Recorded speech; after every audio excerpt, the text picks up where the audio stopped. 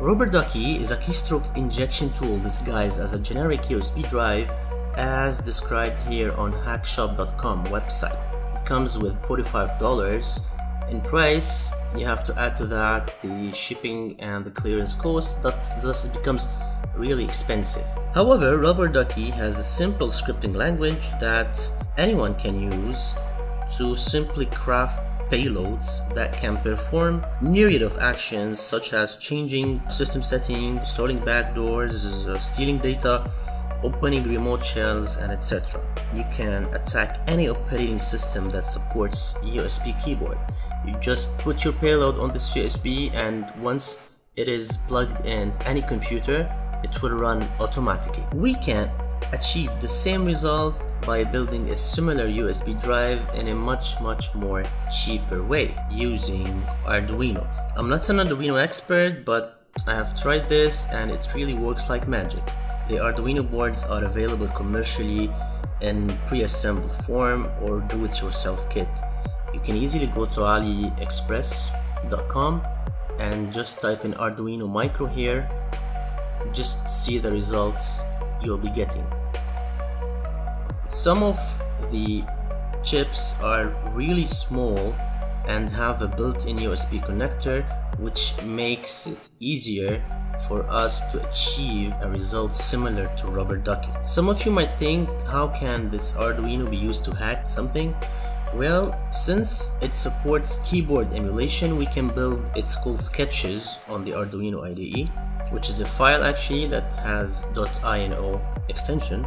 So we can build these sketches and which actually contains keyboard instructions to type commands and execute, just like popular USB Rubber Ducky does. So we just upload our payload there, and once the USB is inserted, it will automatically run. So let's show you how to start building that. To prepare, you need to install the Arduino IDE. So if you're using Kali, you can simply go here to the console and write apt-get install Arduino. You will get the IDE installed, and if you want to initiate or open the IDE, just write Arduino here and it will start loading the IDE. So that's the Arduino IDE, and this file here, wherever you write, it's called a sketch. For the purposes of simplicity, I'll just use that on my Windows machine. So I've downloaded the Arduino IDE from arduino.cc website. Just let me open it here. So let me clear this out. So you need to install the IDE. You also need to buy one of these from AliExpress. I just bought that, the Pro Micro. It's very cheap. It comes at $3 and it takes like 1 week to reach you. So just buy that. It comes with a small USB interface. You also need the small USB to USB cable with that. So that's it, and just you have to buy mini USB cable. Now you need to go to this website here. It's on a page on GitHub by Hack5Darren.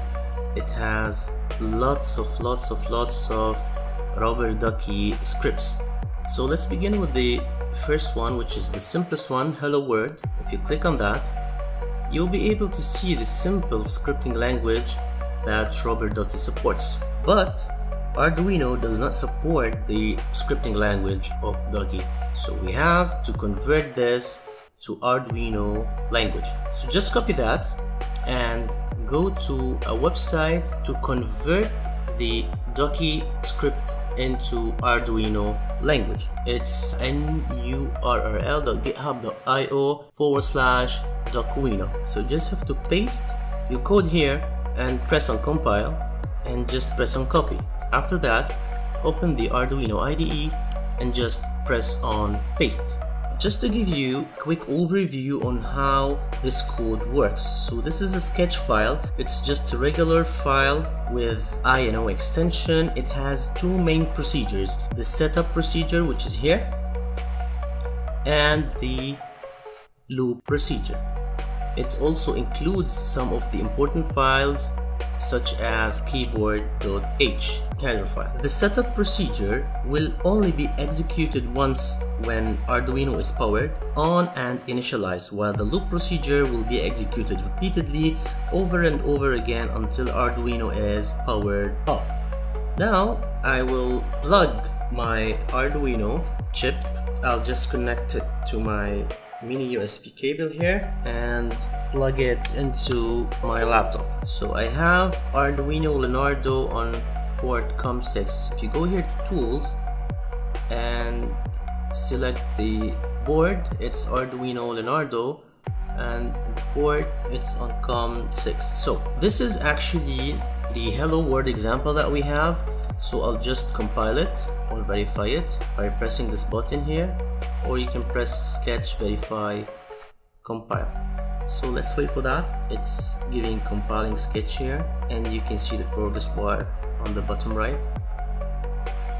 And now compiling is done successfully. Now we need to upload our script or our hello world example to the Arduino device. So just press the button here, upload, and now you will see that the file is uploaded successfully, and once it's uploaded successfully it will automatically run. So as you can see here, it just opened Notepad and wrote this hello world here. So let me close this here, just let me remove this from the sketch file. I'll now open Notepad and re-plug the Arduino device so that you will see what's happening here. So I'll plug it again. It will take some time and it will just open Notepad, write Notepad, and write hello world.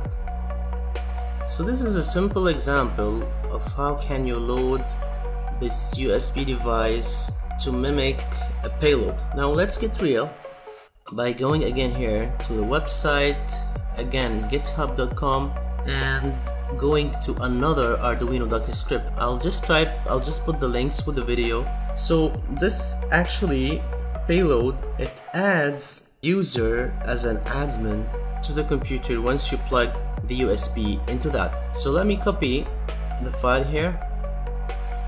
This is Arduino script. You don't need to convert from Ducky script to Arduino because this is already converted. So we go again here to our sketch, and let me remove all of that, paste the new code here, and just make sure that the board is Leonardo and the port is selected on COM6. If you scan this code, you'll see that in this setup, so you will start keyboard and mouse, then start the payload by pressing Windows X. This is the left key, which is the Windows key, plus X. Then you'll type A to open the PowerShell command. After that you will write key left Alt, then Y, and now this is for selecting yes, clicking yes. Now in the PowerShell command you will issue this line here, net user add Arduino. So let me add my user here, for example red Python, and this is a complex password. After that, after you've created this user, you will add this user to the administrators group. Again, let me update that here, and that's it. You will just add user to the admin group with just a second. So let me verify that here, compile it again. It just compiled with no errors, and I will upload that here. After you upload that, after the upload is done successfully, you have to remove the USB as fast as possible in order to avoid that being run.